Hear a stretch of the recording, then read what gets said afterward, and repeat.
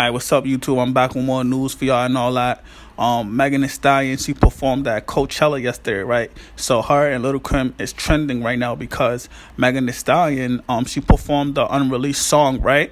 And she was spitting fire on it, but she was like, people was trying to compare her to like Lil Kim in the 90s. Like, they was like, yo, she just let out her inner Lil Kim, you know what I'm saying, when Lil Kim was rapping in the 90s and all that. So everybody like, yo, this shit is fire, right?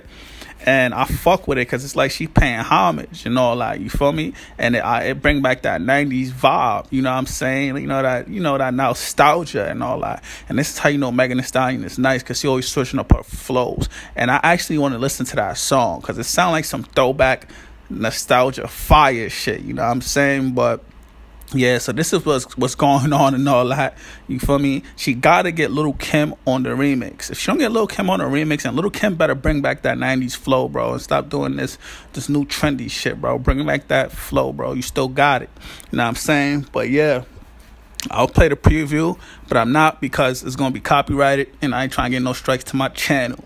But yeah, let me know how y'all feel about Megan Thee Stallion letting her and Lil Kim and all that. Leave a comment, you know what I'm saying? I'm going to read everything, and make sure you subscribe to my channel. Subscribe, and leave a like on this video. I'm off the